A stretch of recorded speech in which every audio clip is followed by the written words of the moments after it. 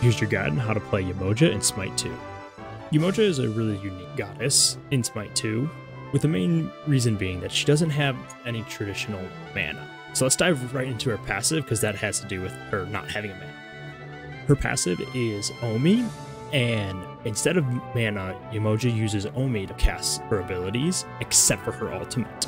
At level 1, Yemoja starts with 7, and she can earn up to 10. Also, Yemoja's passive also allows her to heal allies that are hit with her autos. And another unique thing about Yemoja is her auto attacks are ranged autos. So you can be healing from a distance and be doing damage at a distance. An important thing to note for Yemoja, all of her abilities except for her ultimate don't have cooldown, so you can spam them as much as you want, and building cooldown reduction increases duration on your Omi. But building cooldown is a really important thing for Yemoja. Yemoja's first ability and your main damaging ability is Bouncing Bubble, and it's also Moonstrike. This has two different actions on it. The first one, Bouncing Bubble, you toss a bubble that bounces twice, dealing damage and slowing enemy gods that are hit, and then it explodes into smaller bubbles. Upon using this ability again, it is Moonstrike. It's essentially a horizontal line of damage, but it's done in circles that are growing in size, which the center circle also stuns enemy gods.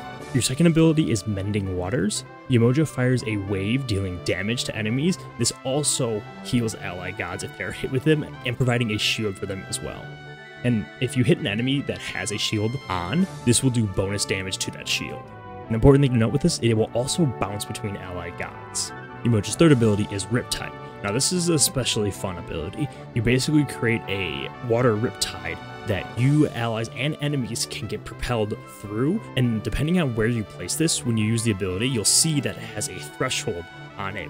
Where the threshold turns orange, that will send players backwards, and when it's blue, it will send it forwards. But important thing to note is when enemy gods go through it, they will not be going as fast as you, so if you're using it to escape, this will help you run away from gods. And it's also a nice little knock on enemy gods as well.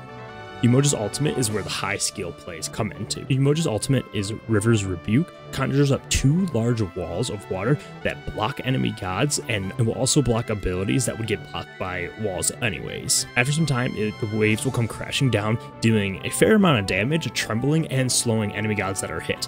Allies are allowed to walk in and out of this wall though. I prefer to play Yemoja in the support role, so here's a build based off of that. First item I like to go is War Flag, then straight into Glad Shield. Follow that up with a Talisman of Purification, and then Breastplate of Valor. After that, it's pretty situational.